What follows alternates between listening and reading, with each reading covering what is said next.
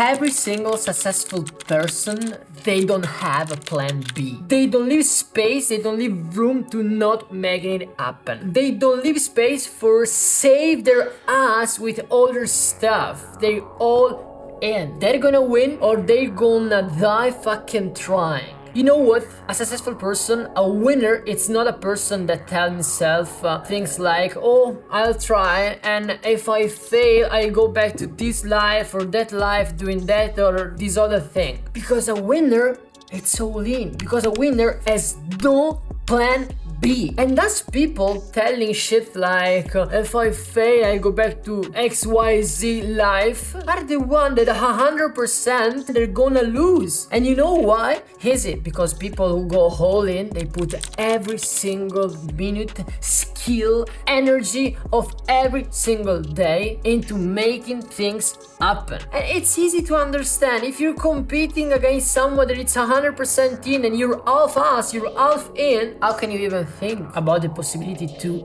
beat those people, to compete with those people? It's impossible. So if you want to stay the same, if you want to stay where you are, just keep going with that kind of mindset that you have, with that alphas mindset that you have, and you can be 100% sure that you're not going to move. But if you want to be one of those person that are really making it in their life, better for you to change your mindset. People, they always say something like, oh, I need more money, I need more of this, more of that. No, you need a different mindset to approach the challenges of your life. That's what you need. So with that said, if you appreciated this content, just share this content with someone that currently it's going half-ass. It's not putting 100%, 100% of their energy into it, into stuff, into thing to make it happen.